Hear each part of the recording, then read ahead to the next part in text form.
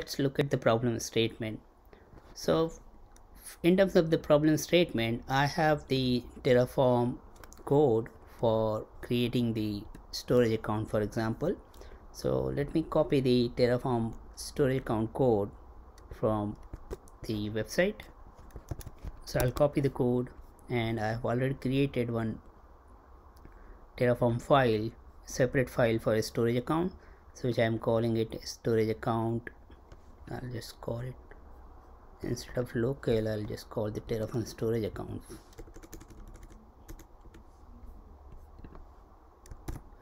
I'm going to paste the code as is. So this is my Terraform infrastructure as a code, and here in this case it's going to create, it is supposed to create a storage account for me before I run the apply or plan command. Let me do some changes so that it provisions the infrastructure for me without having any errors.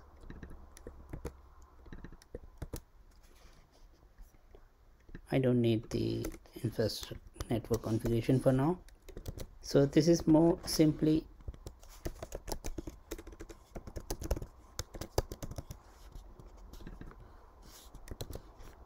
now. If I run the Terraform plan command, hopefully it should be able to create an infrastructure for me.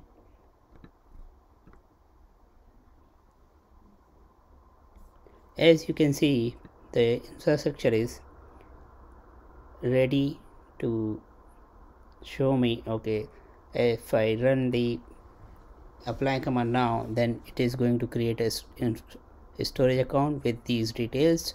This is the storage kind and replication type, standard, LRS, and all those things, right? Which is good. Now the problem comes here is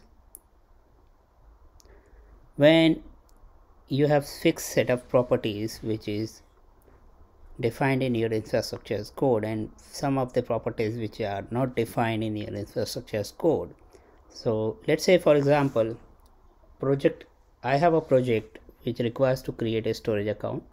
I can use this particular code to create a storage account, and let's say if the storage account is expected to create which is of type standard or LRS, then well and good, I should be able to create it without having any problem. Now what if I require to create a storage account with some different account here instead of standard? What if I want to create the storage account with premium tier? So you might say, okay, you can pass on the storage account tier as a variable. So for example,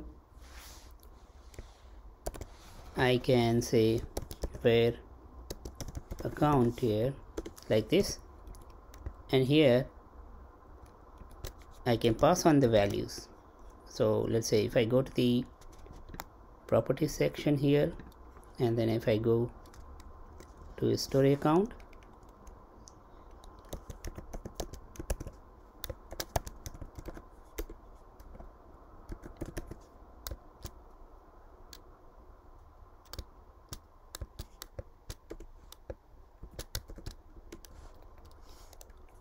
and then if I define the properties called, let's say, access tier, which is of standard, for example,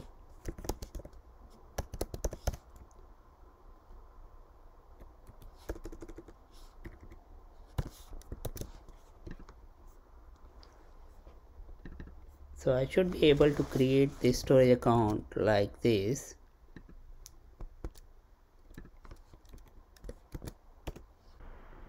Now when I run the plan command, it is working as expected, and you can see the access tier, it has got hot by default because I'm not passing it. And if I see this storage kind, which is also not passed, so it is using v2, and account tier is also, it is using premium in this case, whereas the default value is standard. But as I'm passing on the default value for account tier which is premium, so it is overwriting The merge function is basically overriding this map values, and it's overriding with the whatever values it has been provided, which is in this case premium, right? You can see that. Just for the demonstration, we'll call the, and instead of, you can see LRS, because LRS I'm passing it here, and that value is not defined. But for example, if I just want to use storage account v2, instead of storage account v2, let's say if I use the exist here, which is defined as x account kind, right?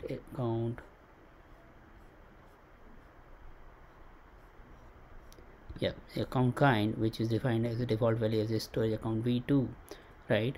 So I can define storage account kind here in the variable. If I'm going to define it here in the variable, which is like this,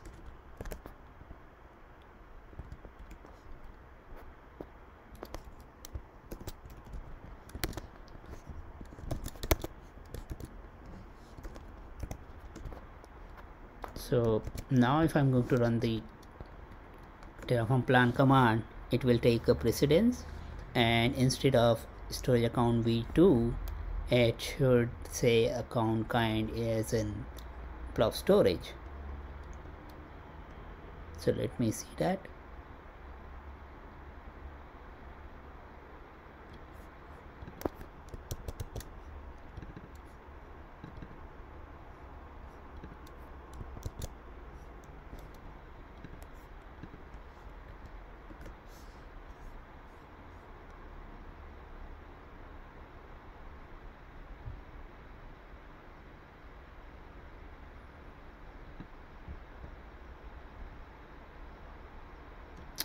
As you can see, the account kind is now updated with the variable which I am passing on.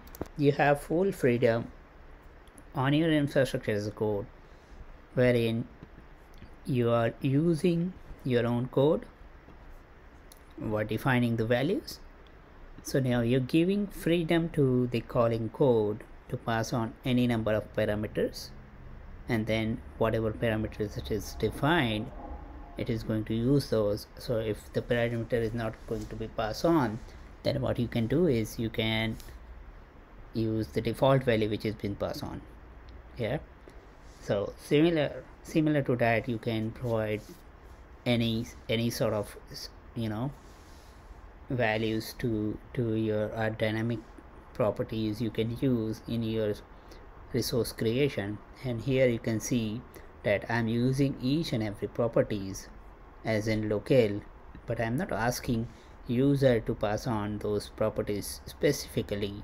For example, even though if user is not going to pass on any use values for, let's say, for this, I'm totally okay with that, because I don't care if one particular client is not going to pass on these values, because my code still works, because it takes default values in this case. So this is a biggest feature I like if you want to write your infrastructure as a code, which gives you a next level of dynamic code which takes input from the user, and then it provisions the infrastructure for many clients or projects or applications basically. I hope this was useful and you understand the concept, and it would be helpful for you to use it in a project. Thanks for watching it. If you like it, please give it a thumbs up.